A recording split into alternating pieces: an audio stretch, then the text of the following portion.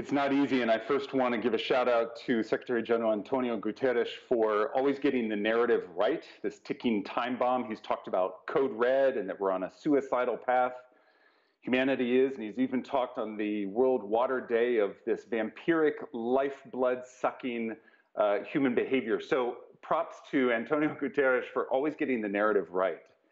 Now, in terms of fast-tracking that goal, our cities around the world used to, years ago, set carbon neutrality goals of 2050, and then they ratcheted it up to 2040 and 2030, and some of our cities even having carbon neutrality goals, net zero goals of 2025. So getting that goal set earlier instead of 2050, bring it up to 2040 for some national governments and subnational governments, 2030, 2025, but our cities are rapidly realizing that goal setting is insufficient, that if we want to build the public and political will for this work, we actually have to, and this is going to sound counterintuitive, to slow down and include the publics and the policymakers and the private sector in that process, because for too long they felt not included in that conversation. So there is some slowing down by cities to better engage communities in this work, but he's right.